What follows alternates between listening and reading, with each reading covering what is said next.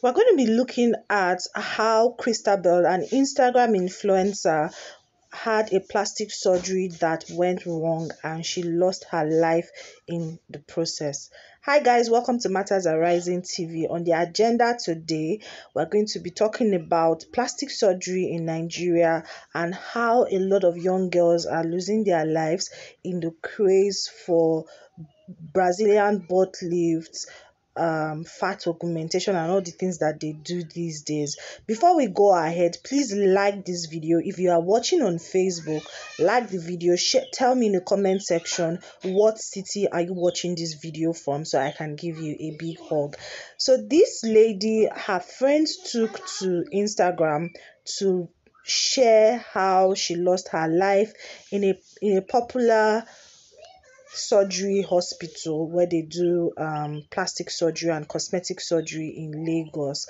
I'm just going to read out what the friends had to say. It says, I want to bring this to the public. A friend just died at this hospital in Lagos, Nigeria, a few days ago, where she underwent surgery. Now, I'm not against anybody that wants to enhance their body or anything as such. It's your body, life, and choice. So do what you love. But I'm against doctors that claim they have experience abroad, come down to Nigeria to young people. After the surgery, she complained of bleeding and the doctors claimed it is normal and it will stop. Now, this is the problem. How are you a highly skilled and professional plastic surgeon with experience abroad and someone you finished operating on complained about bleed and you said it is normal, it will stop?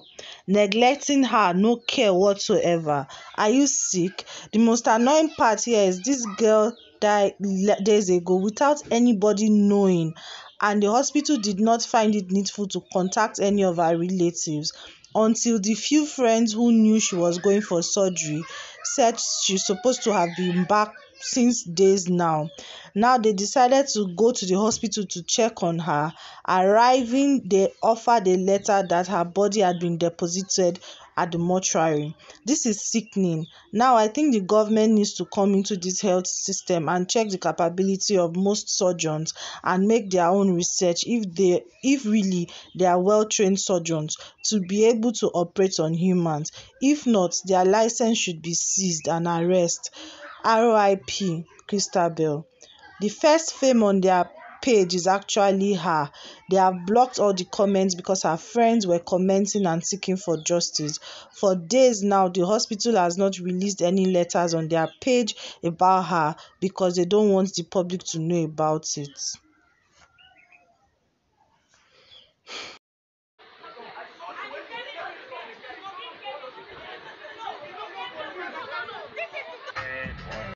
May the soul of the departed rest in peace. You can see from that clip her friends went to the hospital where she lost her life, and it's a police case now because it's been all over social media. From what the friend posted, so there are many issues with respect to this particular case. So the very first issue is that after the surgery, she was bleeding and the doctor told her it will stop, and then she lost her life. None of her relatives were contacted. So let me first of all talk about the plastic surgery, plastic cosmetic scene in Nigeria. It's been a hot mess. Even those that they claim are like top of the top, there's been many cases where people have lost their lives on the surgery table. I'm aware that there's a form that you need to sign before they conduct these surgeries. Consents in case the person loses their life in the process, because they say it's a 50-50 chance and most people sign these things. With the way Nigeria is, I don't know. I personally will not be very comfortable doing those type of surgeries in Nigeria. That's just it. I'm indifferent about people who want to enhance their body. Like, it's not my thing. I'm actually indifferent. I don't know what the craze is about. I don't know whether it's because a lot of people grew up watching Dr. 9021. So it's really very prevalent. Now I'm going to do another video on whether or not Nigerians are becoming addicted to plastic surgeries and cosmetic surgeries. So let me just stick with the issue at hand. So the doctor, we don't even know his qualifications, we don't know, people can just say they did something abroad. Where is the proof as to that? Do you get? I remember last year there was one lady, Dr. Anu. I think about 2 or 3 people lost their lives, and Lover then was calling her out everywhere and warning people. There's another doctor, like they're just, what is there any regulation for plastic surgeries and cosmetic surgeries in Nigeria, or it's just an all comers affair? You people, I know that people want to look beautiful. It's even an investment, because I remember there was a particular like call her celebrity, like she a celebrity, I don't know, but there was some gist when she did hers that she borrowed money to go and acquire her bomb, and when she was borrowing the money, she told the person with guarantee that once the bomb is set, that she will pay back. Is that how people are crazy about water and flesh? Because what's inside bomb is water and flesh now, and most of these things don't even look nice. Some of them will look like they've shifted, like it's all. Let me not go out of this video. I'm going to talk about that in another video, because it's a pandemic right now in Nigeria, this plastic surgery thing.